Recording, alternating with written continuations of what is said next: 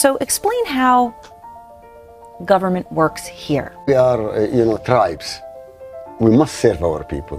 We must get the education, the universities, the hospitals, housing, and the government is the wealth to spend on the people, where everybody can come to the ruler and say, well, I didn't get that or that. They come to you. They come to me. And they directly ask yes. you, you didn't do this, or I want that, and then you have to answer to the individual yes. person. Yes, and he will complain about one ministry.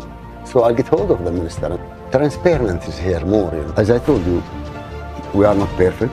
We are still learning.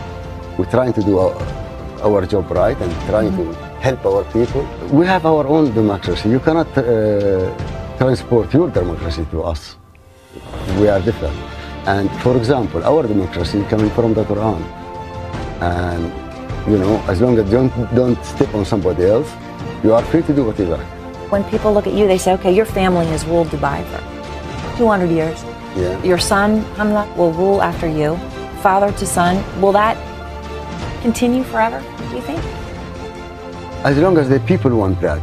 Our tribe are really ruling a bigger tribe because they're accepting us to do that. So